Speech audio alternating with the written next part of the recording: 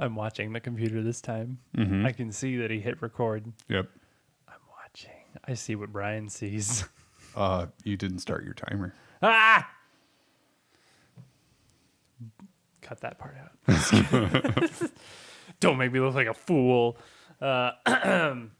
Hello, ladies and gentlemen, and everything in between. Welcome to the Brothers Game Podcast. Hello. Hello. Hello there. I am Nicolai. And I am Brian. And this is how we'll talk through the whole episode. No, it's not. Just kidding. It's over right now. What's up? What's up? What's up? All right. Good podcast. Well done. Good night, everybody. This is going to be a sleepy episode. You're a little sleepy sheepy. Whoa. Get it? It's a Paper Mario That's reference. like the item from Paper Mario that is really useful, that we use all the time. I'm always using Sleepy Sheeps. Or Lullaby, the Star Spirit power that does the same thing. Even worse. Yeah. Nice. Let me waste some star energy on that. Yeah. Imagine doing that instead of a refresh. That's wild. Doing Michael Jones, very famous streamer. Right. When he plays, he refreshes like every battle, Yeah, why not? like a lot. It's really interesting. Honestly, I probably don't use enough star energy. Yeah. I almost always playthroughs. I just use Starstorm on everyone. I do that. Just I do because that like almost it, I every think. time I have 4 enemies in front of Yeah. me, but I feel like it's a waste if there's not at least Sometimes if the there's not math 4. doesn't really add up, and the Starstorm ends up being useless anyway. Doesn't really save you any time sometimes. Yeah. All right, well, It's funny if there's more than 2 enemies, I totally shift my playstyle to do damage to as many enemies as possible instead of do as much as possible to 1 enemy. yeah, It's funny. that's so funny. Yeah, I'm hilarious. That's how I laugh. I also have a tendency to just overly save flower power. Yeah, well, like that's the thing. We're very conservative when we play, typically, and that's the thing in RPGs in general.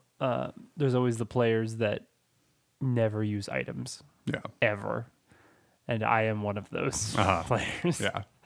Well, I purposefully am not because I usually am. Yeah. So like I've purposely You made go out of myself your way to use keep yourself items. from being that way. Yes, I forced myself to use items. Here's my problem. I'm always one or the other when it comes to like flower power or anything like that. I either never use it or I burn through it all really quickly Instantly. and then can't use it. Yeah. And that I feel like that happens more when you don't know the game very well or but very like- early in the game. But like this happens to me in games that I know very well. Oh, so you just suck then. Okay. Yeah, okay, sure. No, that's the thing is I don't need it, so like I'll just abuse it when I have it, and then when I'm done with it, I'm like, well, I don't actually need it, so I won't bother worrying about it. That was an issue for me when I was first playing Persona 4, especially because I played Persona 4 base, the base game on PS2 first. That's how I played it, Which too. is how you played it as well. Golden on the Vita is much better. But I ran through SP very quickly. Yeah.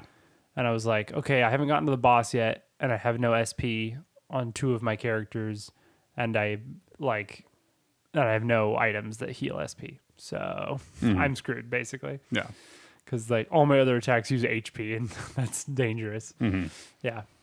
That happened to me a lot early on in Persona 4 when I didn't know how to conserve or how to get SP items. Yeah. I think, are they limited pretty much? Like, I feel like SP healing items are limited in that game, but. Yeah, I think so. I don't know. I don't remember it super well. Tough. I blew through it and then stopped thinking about it. I think it'd be fun to play on like beginner or something.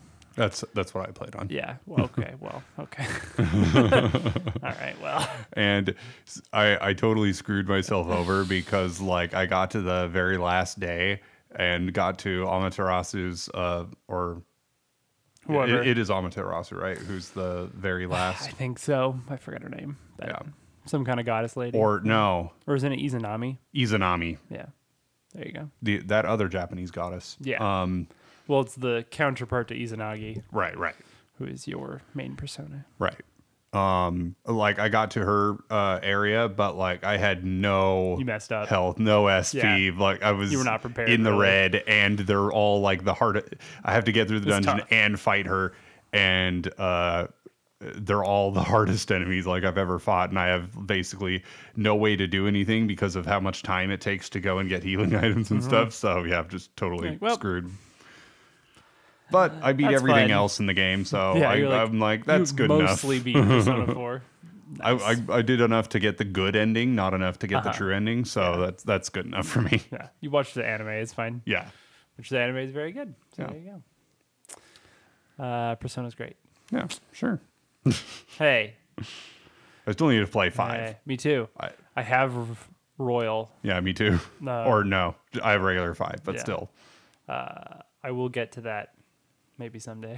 I also need to play 3. Yeah, 3's good. Yeah. Gosh, I feel bad for you. It's hard to play 3 when you don't have a Vita. Oh. The Vita one is much better. Persona 3 Portable is much better. Yeah. It's the best Persona 3.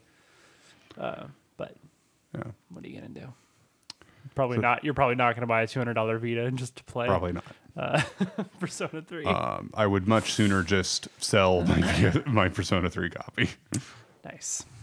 But I'm going to try it anyway. Yeah. Speaking of JRPGs, we've both been playing Pokemon HeartGold and SoulSilver. Debatably, but yeah. I guess you haven't been playing it lately. Not as much as I wanted to. Mm-hmm.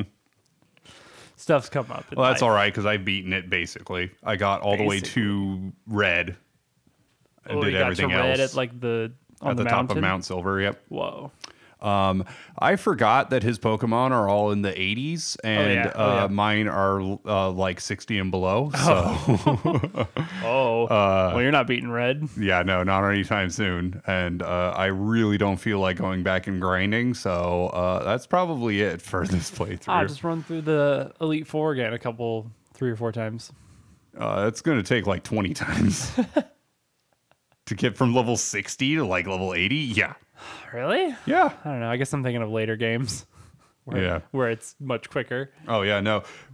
Okay, so let me just go through my SoulSilver playthrough because I haven't really had a chance to chat about it. So it felt more like a new Pokemon game than it did like playing Gold and Silver. I think just the aesthetic of everything and just the feel kind of it felt more like different. A newer Pokemon game, and not all that new, but like it felt more like a Gen 4 Pokemon game than a Gen 2 game. That's because it is. But yes, right. But also exact same setting and Pokemon and trainers and stuff. As Silver, but it's a really good remake. Yeah, I'd say so. It was challenging. I mean, Gen 2, I've always said was the hardest gen, and I think I stand by that still. It's difficult, definitely. It is funny, though. The level EXP curve is really weird. Yeah. Because you're super over-leveled if you without even trying early in the game, and then that drops off really quickly, and you stop really being over-leveled for everything. I wonder if it's like expecting you to do something, that you haven't thought about or whatever. Mm-hmm. I don't know. That's interesting. Because in Gen 1, the level curve is like you're way over leveled for Brock, but then by the time you get to Misty, depending on whether you fight her before or after Nugget Bridge, you might be way under leveled. Yeah. Especially before Nugget Bridge, she's real tough. And then with come on, Surge. What's his face? If you fight Surge, I don't remember. I kind of don't remember what it's like to fight Surge without a Diglett. So I should try that again sometime because I'm used to just one-shotting his whole team with a Diglett. I'm very used to that because I never use Diglett ever. So yeah, using any and then also not using a grass type because that would be my backup because grass is resistant to electric. So. and electric is not resistant to grass. Yeah. So if you're either a Bulbasaur starter or you grab an Oddish or a Bellsprout before you get to him, and yeah. So like fighting him with a Charmander start or something, I don't remember how hard that is. I mean, at least Charmander can learn Dig, so yeah, that's very helpful. I usually have like something with Dig, so. But like I would want to fight him without Dig. Yeah. Because Dig is so broken in Gen 1. So 100 power, and you can get it that early, right after Cerulean. Yeah. But it's like it's broken later even when it's 80 power. Yeah. It's still broken. Yeah, it's still broken. Still a great move. But yeah. So yeah, SoulSilver.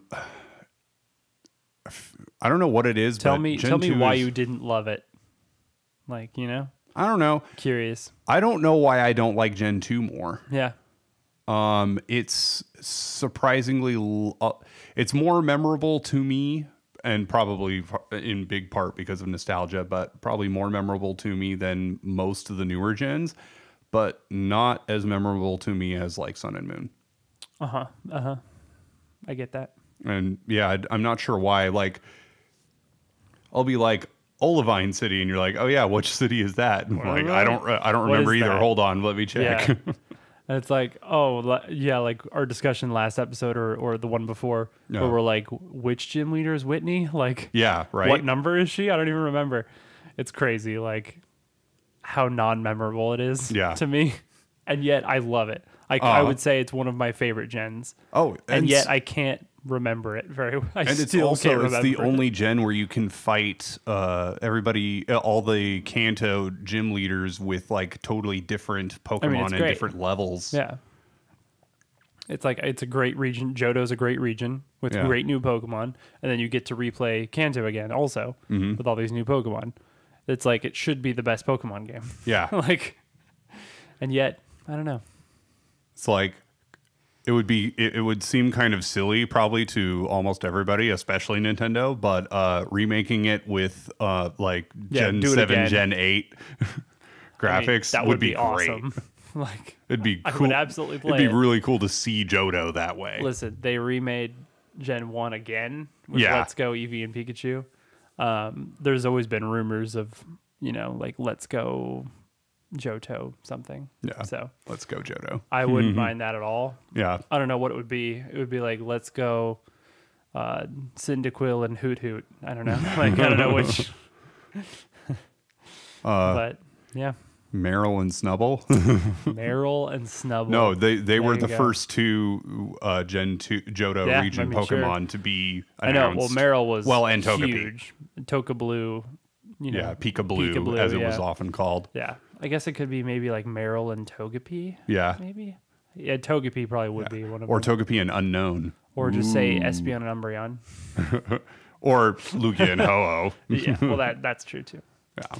Although I guess neither would be your starter. So. Well, what if it was? That'd be awesome. Dude, what if they were just like, no, they come up with baby forms of Lugia and Ho-Oh, and you start with those. You know what? You just get to start with a legendary. Here you go. Have fun. Could you imagine a cute little chick like Ho-Oh, though? That'd be awesome. That'd be great. So cute. A more colorful Torchic. Yeah, basically. So, I mean, mentioning Ho-Oh, that's like my favorite legendary. Really? I would say it's in at least top 3 legendaries. It's always been a fan of it for some reason. I was just like... I know you love Lugia. Well, no, here's the thing is, when Gold and Silver came out, I was like... You're like, why is this discount Moltres here? Yeah. I liked that it was the rainbow bird. Yeah. I think the gold and, rainbowy feather aspect is cool. Yeah, it's funny, in the anime, I always figured it was Moltres. And then when Gold and Silver came out, I'm like, that's been Ho-Oh all along. That thing. Yeah. It's interesting. Yeah, in the anime, it was like solid gold when it was flying in like episode 1. Well, you only really saw like its silhouette anyway, but it had like a rainbow trail after it. And then there was a thing that showed 4 legendaries. 3 legendary birds and then one other one, and he pointed to Moltres and said, I saw this Pokemon. But it was actually wasn't. Oh, so that is something I want to bring up to you, and I want to debate it. Okay. I want to debate if you believe Arcanine to be a legendary Pokemon. And there's a lot of evidence to it being yes, it is a legendary Pokemon. My guess is that he was originally intended to be, and then they just changed their mind near the end. But why would he not be? Because there's a Pokedex entry of him being the legendary Pokemon. Yeah, he's still called the legendary Pokemon, still. But, like, you can catch Growlithe all over the place and evolve them anytime you want. Oh, so you think it's because he's not one of a kind, basically? Right. And that makes him... So is that how you would define a legendary? In Gen 1 rules, yes. Yeah. It's just interesting because the like definition of a legendary Pokemon is like actually really loose. And most things we think of as canon are actually just fans deciding that's how it is. Well, and I think that's interesting too. I think later gens have muddied the waters with even all further, the different legendaries that we released, especially Gen 4. There's mythical Pokemon too, which are a totally different thing. Isn't that also like a fan designation? Like that's not an anymore. official Not canon? anymore. It is actually because like in the trading card game and stuff, there's mythical specific stuff. Oh, okay. Because I remember mythical. They're usually small. Too, yeah, I remember the mythical designation a long time ago to differentiate Mew and Celebi and so such. So that is from, official now. Yeah. And it is, Mew, Celebi. There's a few like Azelf and those three weird psychic things. Yeah. Manaphy. They're usually very small. Yeah, Fione or... Yep, Fione and Manaphy. Fione, yeah. Yeah, it's interesting. I don't know. I like thinking of Arcanine as legendary, though. I just think that's cool. Before Gen 2 came out, I never saw any mention of mythical anywhere in any official documentation. But yeah, I think I didn't start to hear the idea until people needed a new term to refer to Jirachi and Celebi and Mew, who were obviously set apart from the legendary trios and duos of the different series. So they, like in official trailers and stuff for, I don't know if you know Zero Aura. He's like an electric, like he's sort of humanoid, but looks like a tiger a little bit. Okay. He has like electrics. He's one of the most recent Pokemon. And he was for Sword and Shield, and he's a mythical Pokemon. Okay. At no time do they call it legendary. Oh, he's a mythical Pokemon. Interesting. Same goes for Zarude, who's like a grass monkey looking thing. It's like a black monkey with like green on it. Okay. You probably haven't even seen these. Yeah, I guess not. Yeah, so these are they're both mythical Pokemon. Only available in like codes and stuff. Yeah. Which are it's funny that stuff like that's still hard to get. Like I don't have those. Like they still do these like special event things that if you miss them, you just never get that Pokemon. I mean, exclusivity is a big deal in Japan. So and they love that in Pokemon. So. And I kind of get it because like nobody feels special if they get something that everybody else has, everybody else can get. That's true. Oh yeah. So back to my playthrough, I guess. SoulSilver. Yeah. Whitney was a little bit challenging, but not in the way she used to be. It wasn't because of rollout. Because I have been through that before, where it's just like, oh yeah, she just piles on the rollouts, and then they just get so strong. I think I lost to her once. Okay. And then I actually lost to the Steel Gym Leader once, which is interesting because in my memory, she was always extremely easy. And I think it's because I played Gen 2 the same way I played Gen 1, using only my starter. And frankly, I think I relied even more on my starter in Gen 2 than in Gen 1 because I felt like there were fewer good Pokemon in the beginning of the game. And so my Typhlosion was always so over-leveled that I'd one-shot all of her Pokemon. Also, it being Gen 4, it has that physical special split for all the moves. And that changed the dynamic a bit. But it's awesome also. But yeah. No, I prefer it. Much better. But yeah. I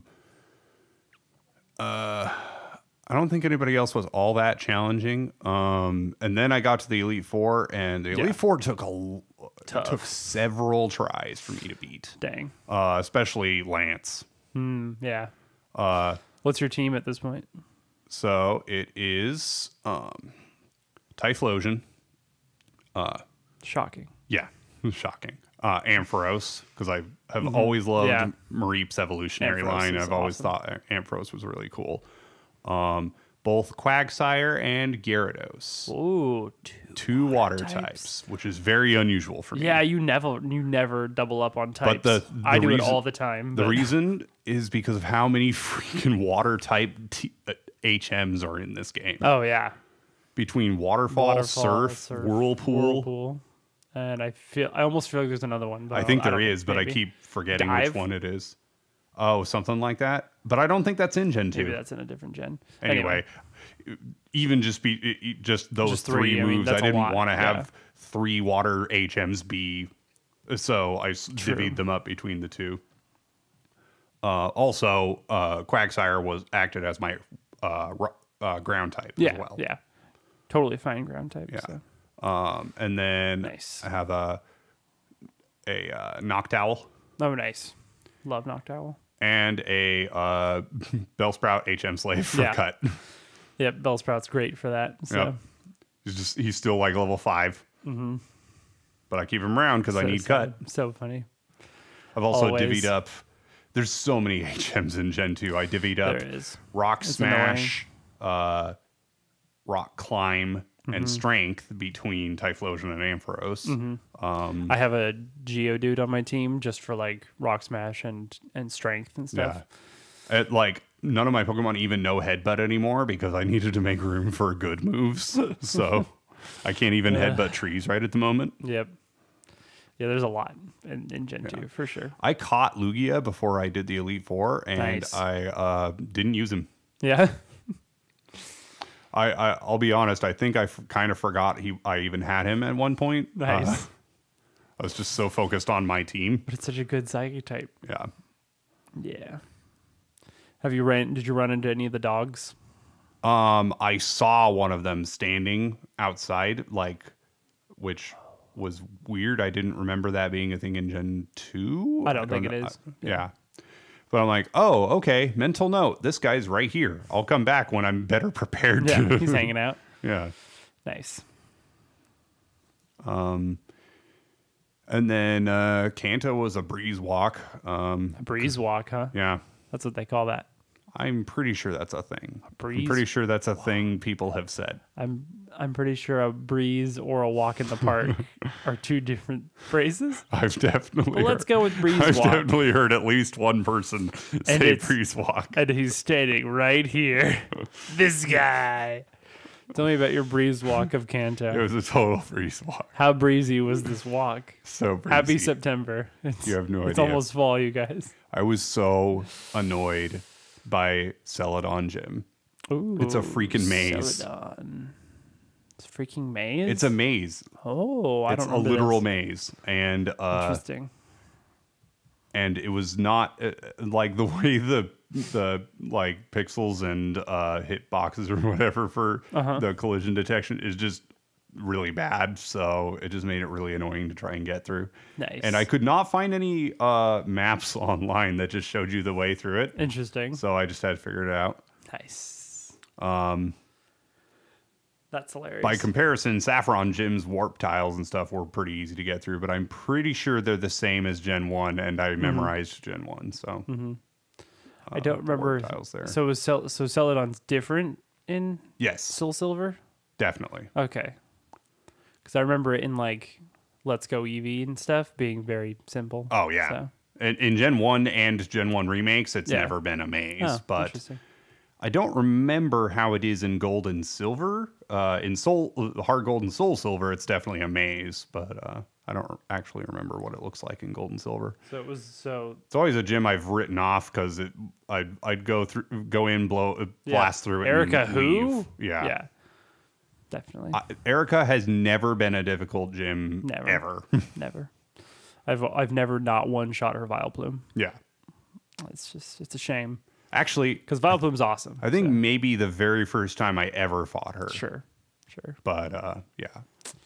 I always have a fire type or a good flying type, so it's just never an issue. Yeah, poor thing. She's doing her best. I love the old guy that's always standing outside Celadon. The peeping Tom. I'm like, I love the dumb. When there is jokes like that in Pokemon, it's hilarious.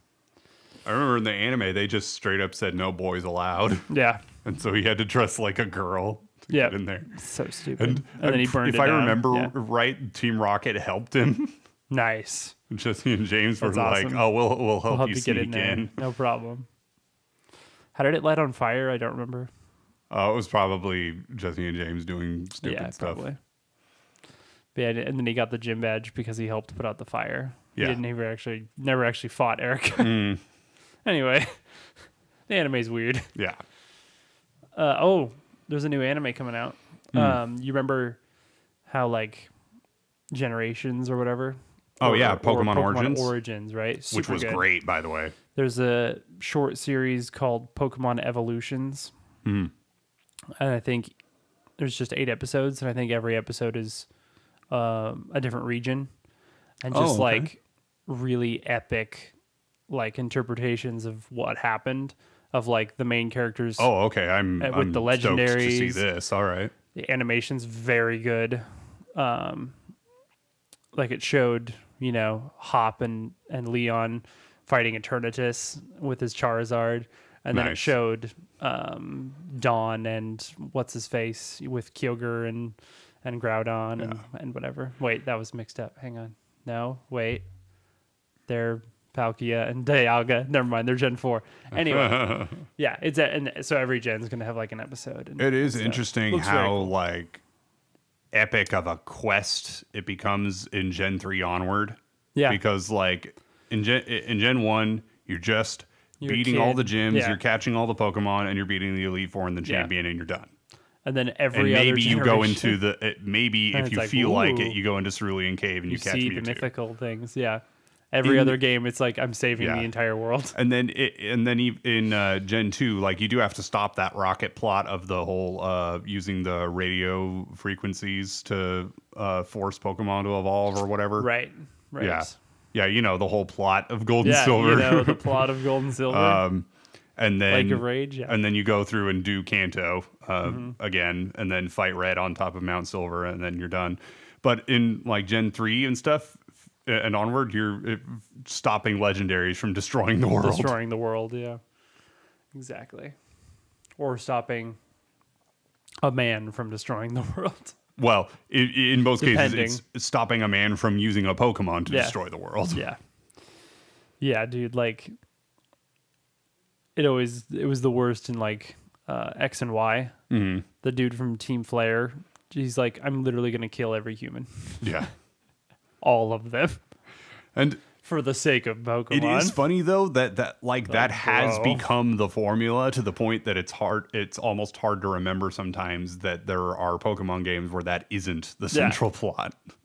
Guy wants to kill everyone or destroy all Pokemon or. Yeah. Or both, whatever. Destroy all land, so all the world is ocean. Yeah. Or the other way around. Lovely. Destroy time. Destroy time. Or space. Space and time. Or yin and yang. SoulSilver, huh? That was that. Yep. You're at red. Yep. And you'll probably not ever beat him. Yeah, not unless I get really bored one day and decide to grind. There's a lot of other post-game stuff, though, to do in that game. There's a lot of stuff you can do, which is pretty cool. Mm-hmm. It has quite a post-game compared to some others. Yeah. Yeah. Actually, it's... Gen 2 kind of feels like the majority of the game is post-game. Yeah. Yeah. Yeah. Would you count Kanto as post-game? I kind of would. Yeah. Could you do it after the Elite Four? Yeah. Yeah, no, that makes sense. How was Kanto in Gen 4 graphics? I liked it. Did you like it? It wasn't a whole lot different than playing Fire Red and Leaf Green, honestly. But yeah, just a little better. Yeah. Yeah, I like that. I like that. I played HeartGold. Mm-hmm. I played the Lake of Rage. I fought some trainers. Dude, I caught the red Gyarados. Yeah, me too. Can you believe it? And in fact, the red Gyarados is on my final team. I got a shiny Gyarados. Isn't that crazy? Oh, that reminds me. I caught a shiny. You got a shiny. I think this might be my first shiny ever. It's like your first legit shiny, right? Okay, tell us about that. I was just walking through a cave and like running from battles because I didn't have any repels. And then I just come across this shiny Geodude. Like, wait a second, that Geodude's golden. Holy crap. Holy crap. Yeah. So you're playing on an emulator, right? Yes. But I mean, it's a totally vanilla emulator. Yeah. You know, nothing weird about it. No ROM hacks. So that is just a legit random shiny. So here's the other part about that, though. This game crashed constantly. Oh my gosh, yeah. So I had to just save all the time because I never knew when it was just going to freeze up and I'd have to messed up. Stop and restart. And every time I would forget to save, it would happen. So and then I'd do something really annoying and then realize that I have to go back and do it again. Yeah, that's never fun. I gotta say, my repro cartridge of HeartGold works perfectly. Cool. Still haven't had an issue with it. That's definitely the better experience, I imagine. Yeah, it's nice to actually play it on a 3DS too. I'm so used to using the speed boost functions and emulators that I'm kind of forgetting how it's like to play Pokemon at normal speed. That kind of ruins you, yeah. But the thing is makes like you impatient. I got trained to be like that all the way back before I ever used any emulators when I used the Pokemon Stadium Dodrio Game Boy and could play at 3 times speed. Yep. I was like, I don't need a bicycle. Classic. Look at how fast I can run. Woo! I'm as fast as a Dodrio. I think like every Pokemon game should be at least 1.5 times faster than it is. Just base. Just take what it is make everything and just faster. Ramp it up by 1.5. Actually, I guess I mean I played everything from X and Y and later at normal speed. They sort of fixed the pacing a little bit. Yeah, the pacing did get a little better, I think. Pacing is better. So yeah, I got through the Lake of Rage and then put it down for the night. Haven't picked it up since. Yeah. So I'm still there. So what's your team? Oopsie. Well, we mentioned it another time already, I think. Yeah. But I have a Feraligatr, of course. Right. I love Totodile. Croconaut, it's not so much, but then Feraligator's cool again. So I'll take that. I have a Haunter, who's great. Always love Haunter. And then I have a Togetic. Oh, right. Who is awesome. Because she has extra sensory. Very cool. Oh, my Noctowl has extra sensory. Nice. That's good. I didn't go with Noctowl, which is odd because I tried to not do the exact same Pokemon I always do in Gen 2. Yeah. But I did get an Ampharos, so I have that also. Yeah. I have a pretty boring team. Honestly. I made a big deal about having Gen 2 Pokemon on my team. Yeah. So like the only 2 from Gen 1 are Gyarados and Bellsprout, and Bellsprout's just a HM slave, and the Gyarados is red Gyarados. So technically, much cooler. It is gold and silver. I don't know what I'm planning for a 5th. I still don't know what to have as my 5th Pokemon. Yeah. So I'm still looking out, still waiting for the right one. I used to always have an Espeon on my gold and silver team. Yeah, I'm not. It takes so long to get friendship up on an Eevee, on like a freshly born Eevee, and then to grind it up to match my other Pokemon. It's just not worth it. I remember. Yeah, it is not worth it. So as much as I love Espeon and Umbreon. And I remember I did that for both Umbreon and Espeon. Yeah. Yeah, that was a bit of a grind. I would have, gotten like a Flareon or something, but like the only way to get stones is like much later, I think. Yeah. Like any of the stones. So I was just like, forget it. No Eevee this time. Which is odd. I pretty much always have an Evolution on my team. But yeah. So that's all I'm doing for now. I'm also playing Ultra Moon a little bit. I don't know if I've mentioned this yet. I don't think I did on the podcast. I'm doing it just because I never played through Ultra Sun and Moon. I think you just briefly mentioned that you were playing it at the same time as HeartGold. It's very good. Yeah. It's Sun and Moon are so good. How different is it from regular Moon? Cutscenes are pretty different. Oh, okay.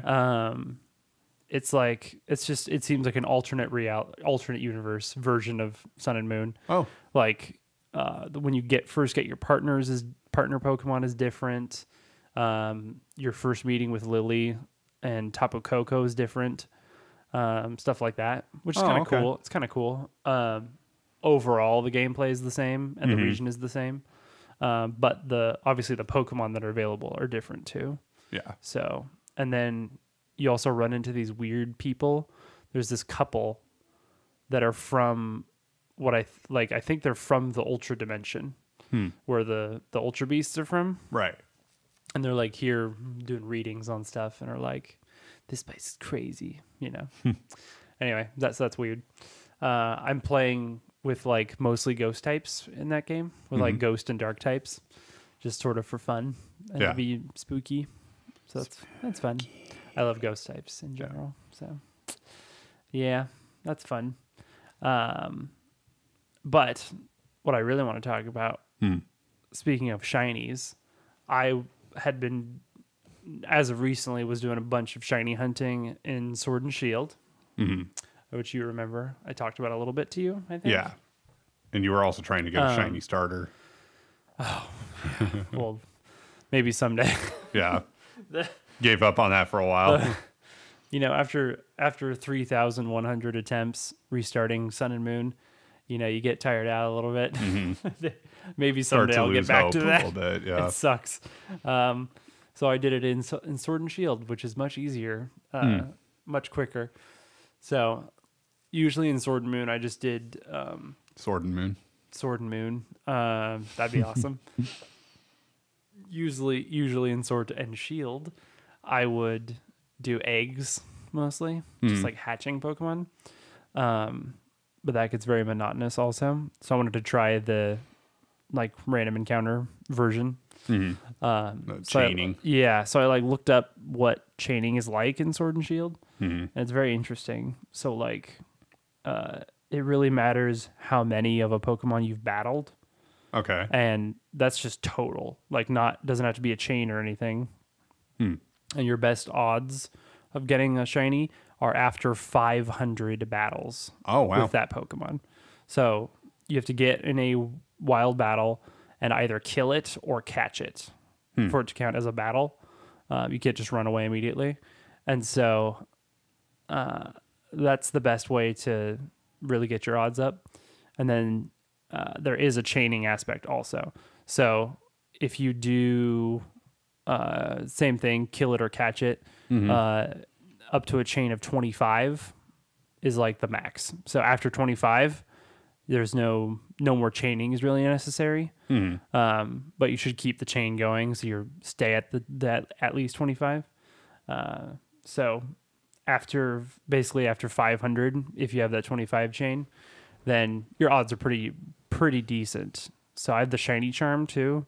So I think it's like under 1 in 500, like less than 1 in 500. Oh wow, which is pretty good odds for a shiny. So. Yeah.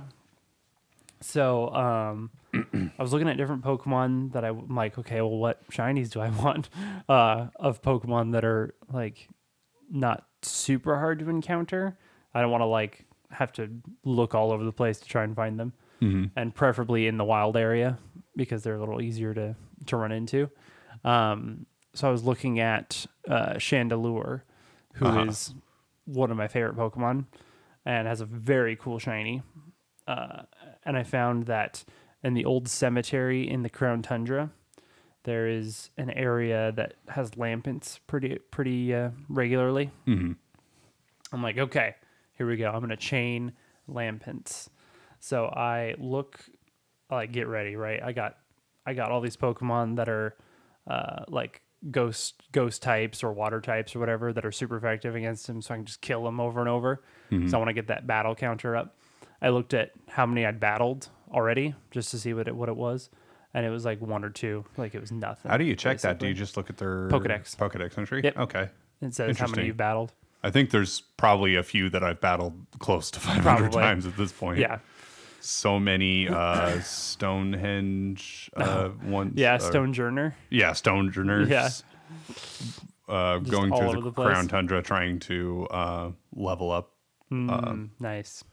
I had a Glaceon that was really low leveled compared to the rest of my team because I wanted to replace my Pillow Swine, and now she's just as high as the rest of the team. So, actually, speaking of which, I could probably get a shiny Chansey pretty easily because I've grinded Chanseys a lot. Every time I find a Chansey, I kill it because of how much EXP they give. There's a place in Isle of Armor that has them very regularly. Yeah, that's a great place to grind.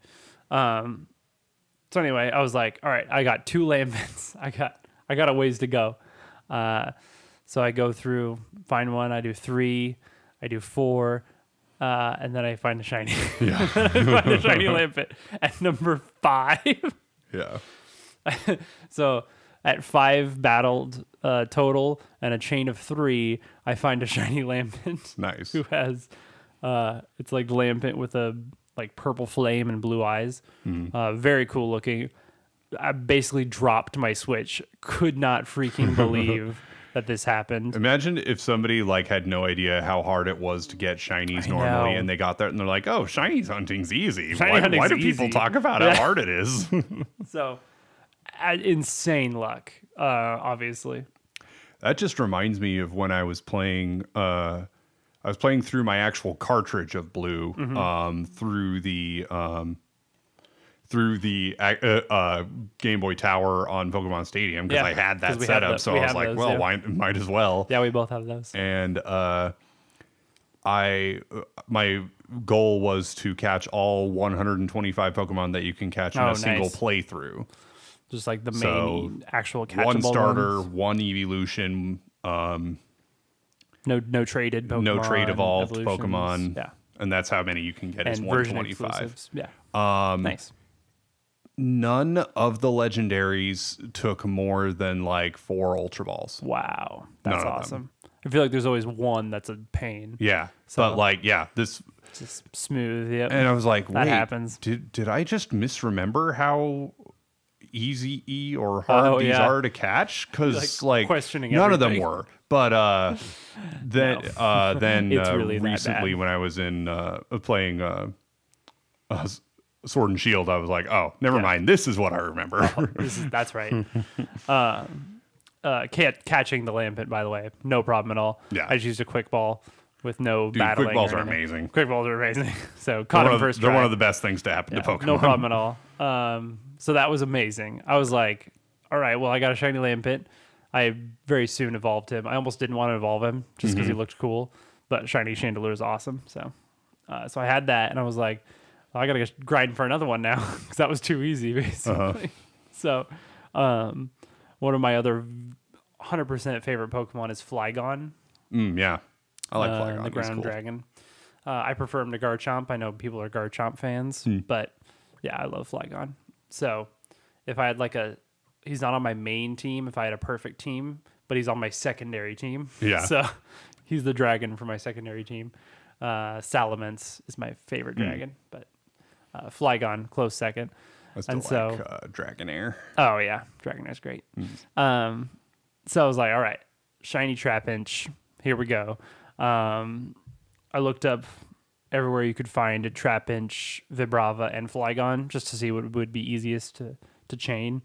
And I believe Route 7, like in the main game, has Trapinch, and it's the area with the most common of them, and the most common is like 5% chance of seeing them.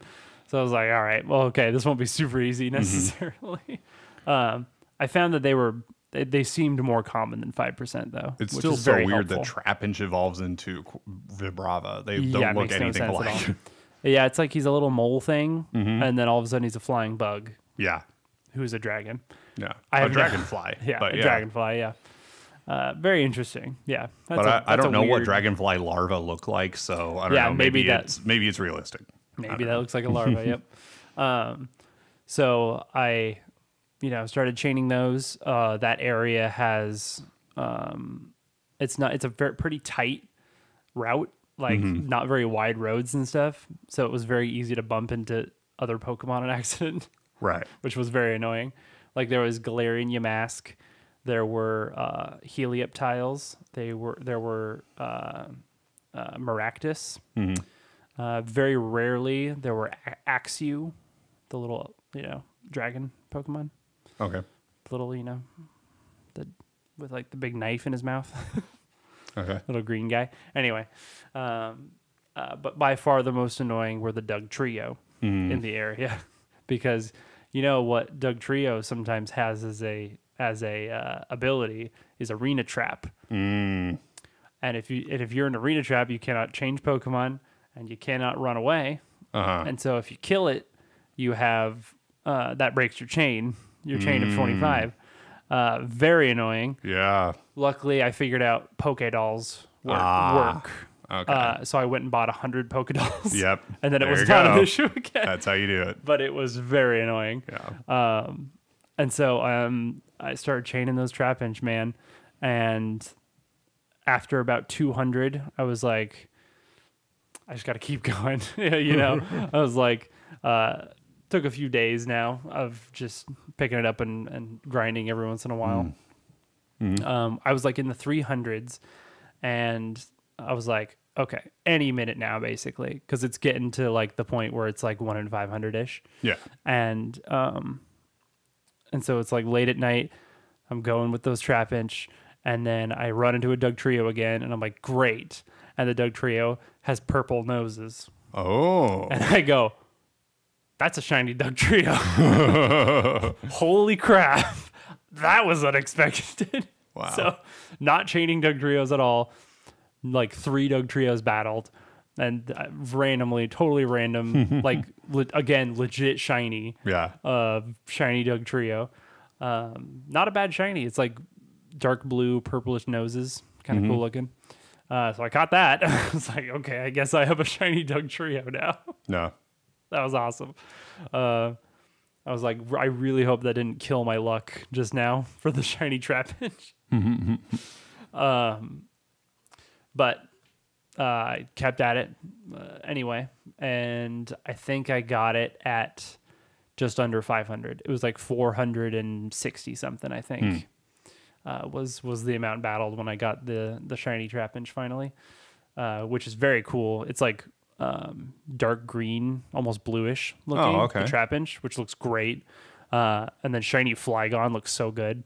It's got it's mainly yellowish body with like orange and blue accent instead of like the red and green it usually has. Anyway, it looks amazing. Love shiny Flygon. So that was really fun. It was like really fun to actually get shinies. Like I got 3 shinies in the span of just a couple weeks. So that was pretty cool. I'm sort of in the middle of trying to get a shiny Rotom. Just because I like Rotom a lot. And they're like pink. They're like pink instead of orange and stuff. But yeah, no luck with that yet. But I'm not as passionate about that one. So yeah. We'll see if I ever get that. But anyway, pretty successful shiny hunting. Cool. Which was very fun. I hear you have some news. I do. The best thing about sharing news with Brian is that he doesn't look up anything. Right. And doesn't read anything on the internet that isn't he reads other things on the internet, not video game news. So, right. So even though all of this information has been out, we're recording this September 2nd. All of this information has been out for weeks now. He has nothing. He will know none of what I'm about to say, which is great. So Brian, I don't know if you heard, there was a Pokemon Presents event illustrating a bunch of new stuff for Radiant Diamond and Shining Pearl, as well as Pokemon Legends Arceus. Both very exciting new games coming out. Both very quickly pre-ordered on my end. You should get Diamond. You gotta pre-order Diamond, Brian. Do you agree? I don't know. Okay. So the Arceus news is a little more exciting. So I'll start with the Diamond and Pearl news. Okay. So first of all, I wrote, "Looks so good!" Exclamation point. I saw like one screenshot of the latest gameplay footage. The latest? Okay. It wasn't the latest because it's much better now than it was. It was just one screenshot I saw. Well, the trailer overall looks very good. Mm-hmm. They added like a bunch of like depth of field and like more shading on stuff. And in general, I think it looks very good. It's sort of reminiscent of the new Link's Awakening, which is a bit toy looking, but like in a good way. So in general, I think the graphics are far improved, especially from the very first trailer that came out. Mm-hmm. So that part's nice. I noted here that your partner Pokemon or whoever you want follows you around, just like the other games. I'm really glad this is sort of becoming a standard because it's so much more fun than having them in a ball. I feel like I think it's super fun to have like any Pokemon you want behind you. Mm-hmm. Especially fun to have like big legendaries and stuff. Yeah, like in Sword and Shield, I sometimes will just have Galarian Moltres behind me just because it looks terrifying. Yeah, it's just like insane. This like dark, evil, fiery demon thing behind you. Yeah. Anyway, I think that's great. Also, they're bringing back almost every weird fun feature that was in Diamond and Pearl. Okay. And like revamping it. So stickers on Pokeballs is a thing. You can decorate the Pokeball your Pokemon is in, and it'll actually change the little like flare and sparkles that come out when they come out of their Pokeball. So you can have different symbols or like different, I think you can even have words eventually, which is really fun. It's just cute. Cool outfits, all new outfits for Dawn and the other guy. Who cares? Dawn's all that matters. Actually, I love Diamond, the guy with the beret. I like his beret and his scarf. New outfits, of course. I'm also glad that's becoming a standard because dressing up is fun. Mm-hmm. The other big thing is underground like tunnels and underground rooms, which were sort of a thing in the original Diamond and Pearl, but in this they're like huge connected tunnels underneath the whole region, and you can find different like special rooms that have like a theme, like it's like, oh, this is an icy room where you can find certain ice Pokemon or whatever. And they've added tons of Pokemon that aren't in the original Diamond and Pearl in these underground rooms. So, and there are fire-based rooms. And that means there will be good fire types in Diamond and Pearl, finally, hopefully.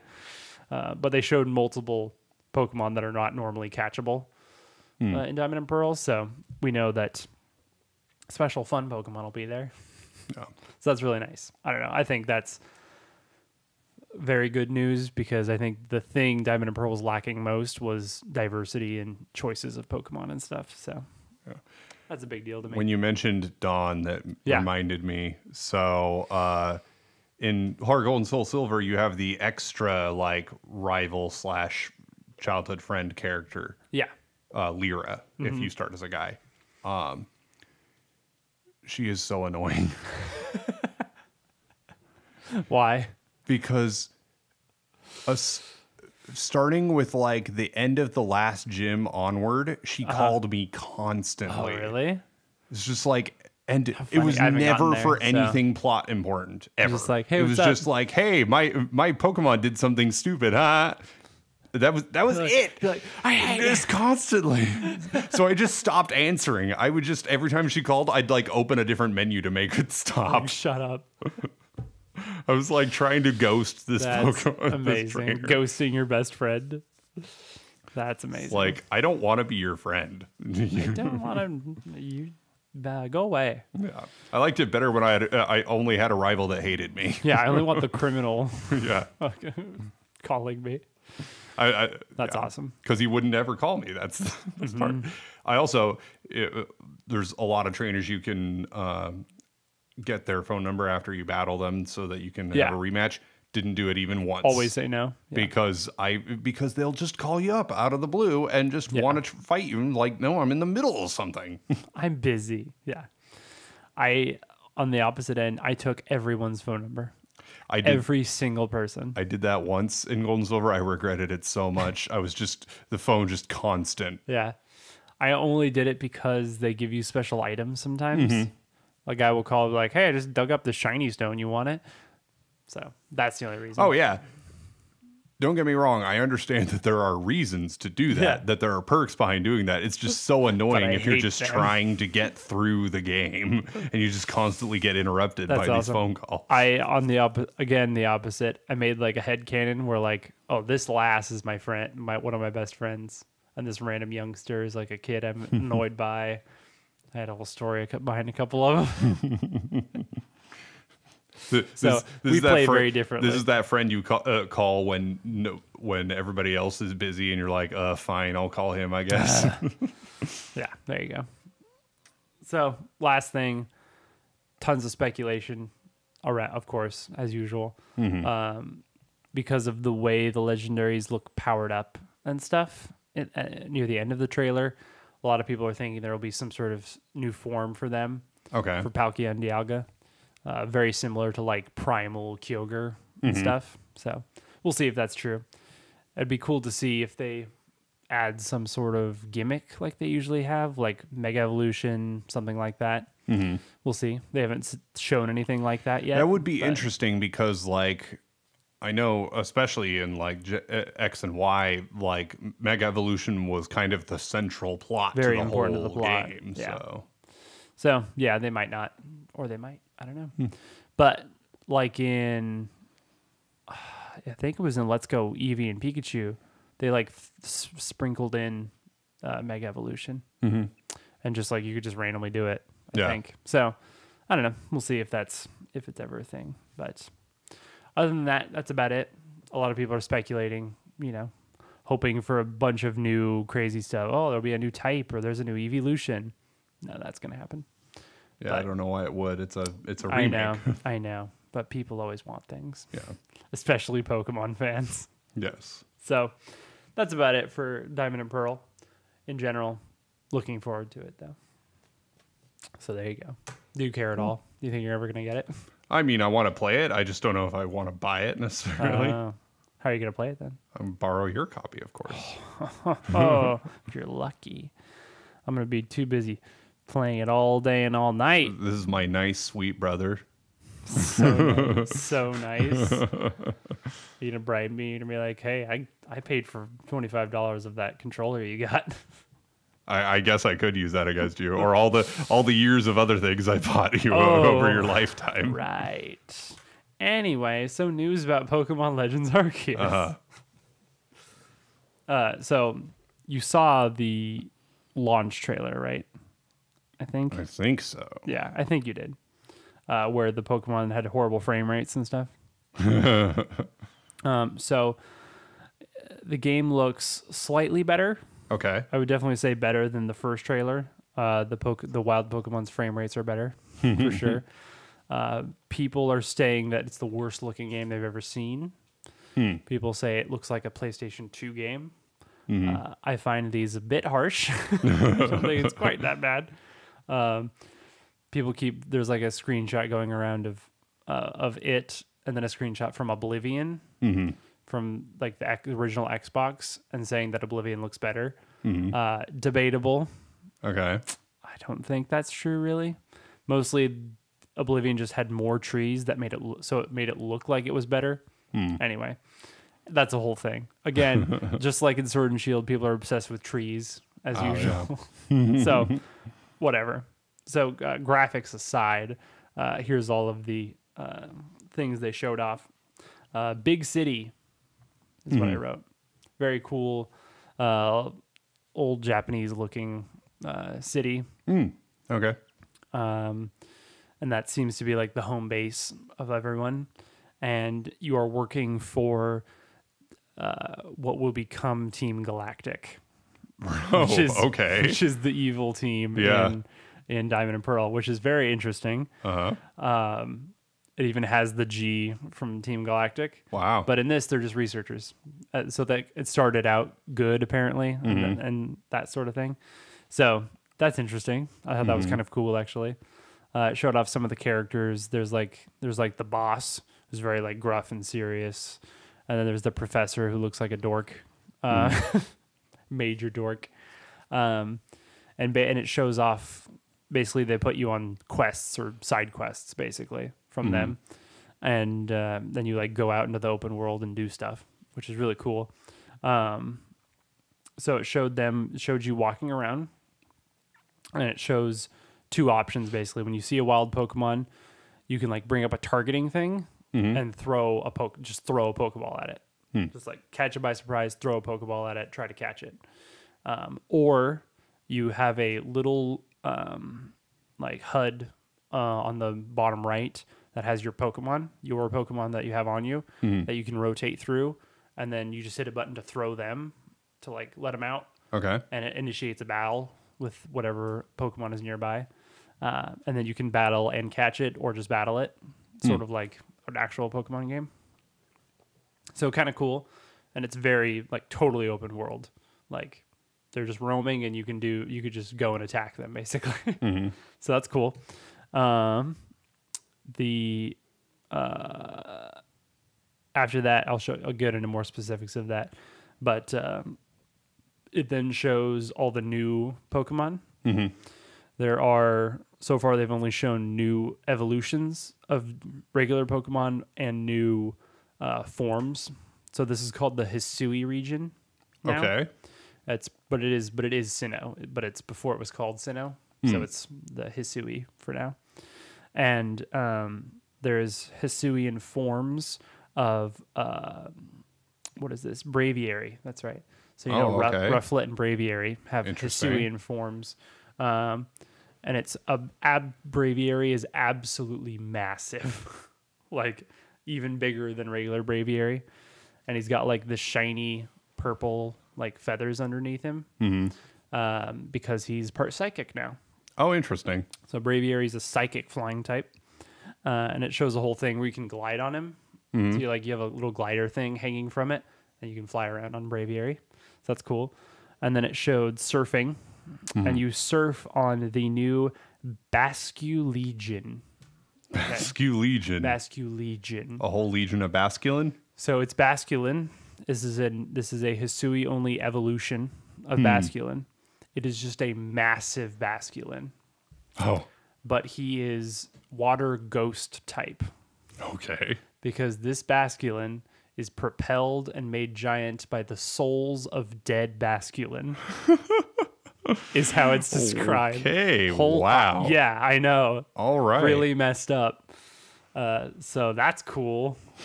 So not Legion as in a lot of fish. Legion as in like the demon. Yeah.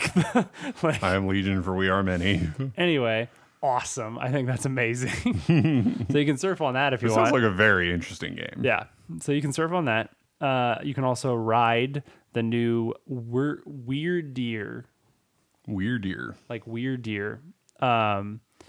So what's that one deer Pokemon that's like not Stantler? The other one. It's like Gen 2. Everyone forgets about it. And I think deer is in the name. It's like he's just like a deer. He's like super it's one of those. And you're sure it's not Stantler? No, it's not Stantler. It's like Girafarig? Nope, Girafarig. That's different. That's a giraffe. It's very much like Girafarig in that it's very forgettable in Gen 2. But it is in there. I don't remember what it's called either. Anyway, this is an evolution of that Pokemon. Okay. It's big and white and has like a big white beard. Oh, nice. And he's really cool looking. He's also psychic. So I think he's psychic. Perfect. I think he's psychic normal. Everything is psychic. Yeah. Yay. But he's like a very wise Pokemon, and he's like sort of watches over the land and stuff.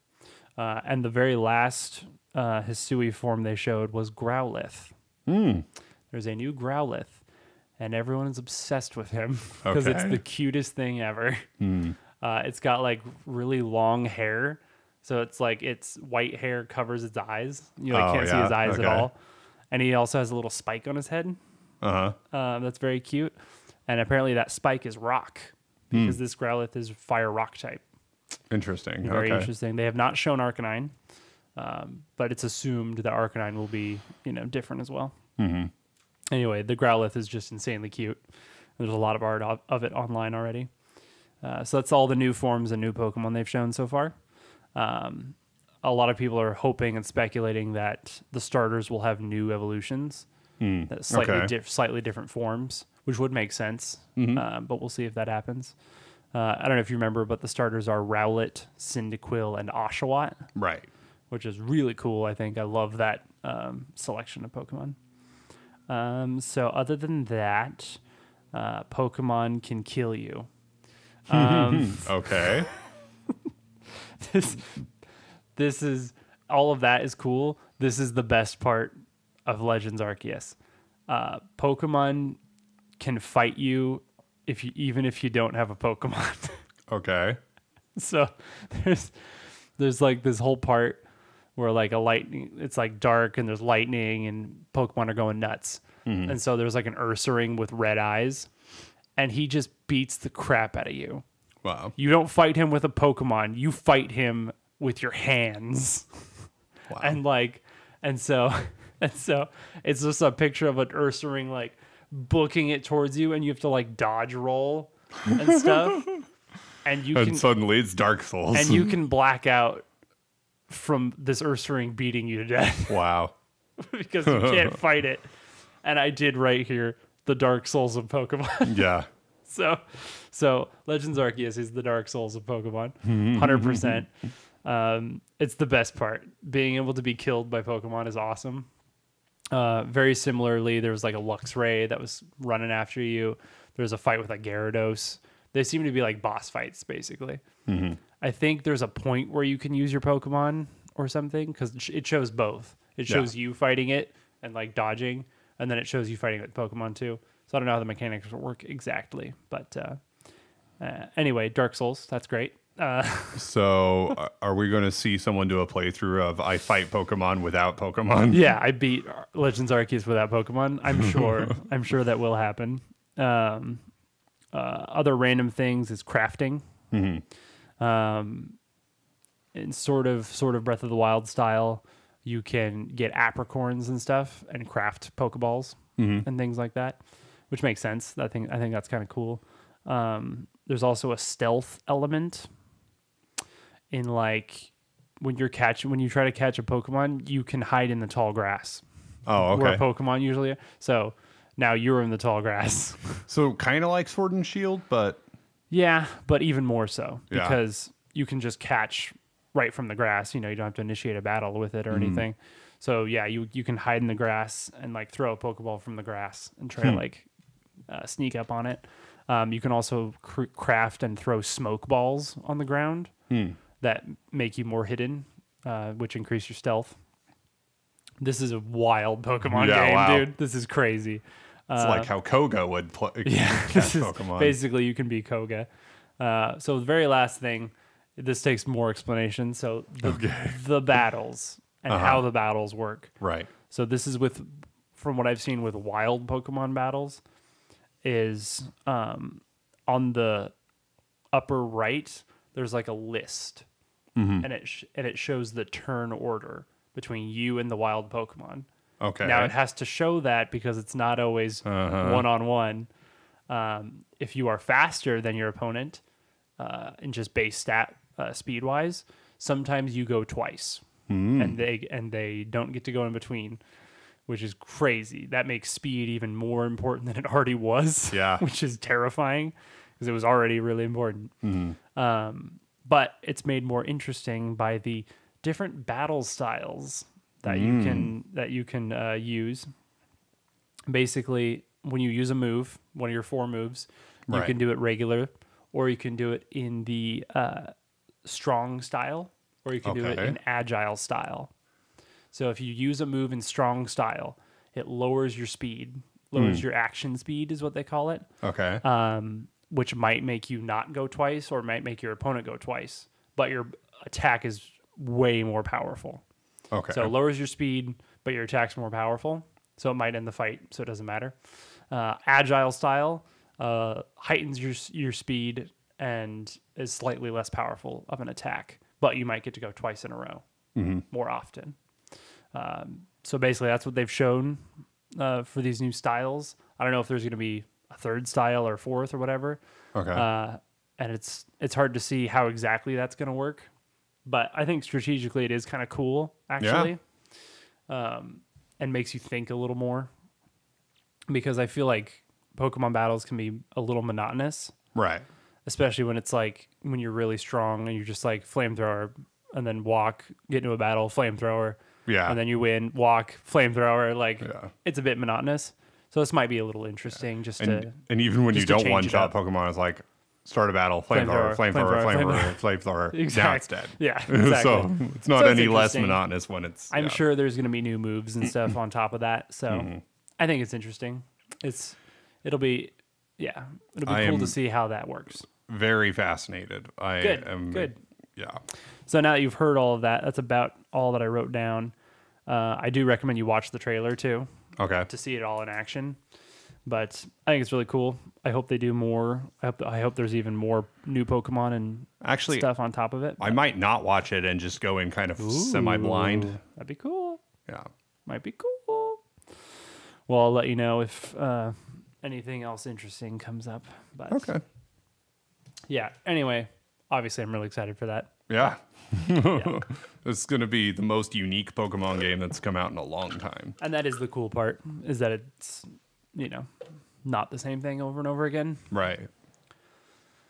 Because even, like, it seems that they've been going this way, with the wild area in Sword and Shield, and, it's just fun to see it evolve a little bit.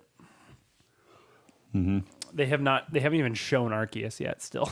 Interesting. Even though it's apparently about Arceus. Yeah. Yeah. I don't know.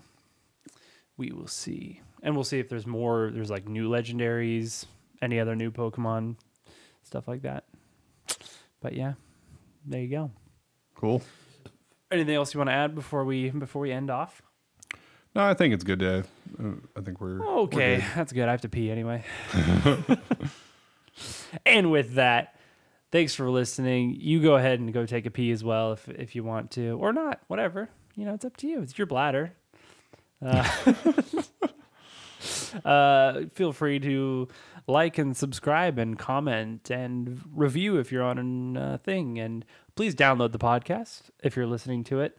That just helps us get more analytics and stuff. And it's just really nice to see, where everyone's from and what everyone's up to. So go ahead and like us. Don't like us. Maybe like it. But also follow us on Twitter at the Brothers G Pod. There will be a link wherever. There you go. And that's how you end a podcast. Bye. Bye. It's over. It's over.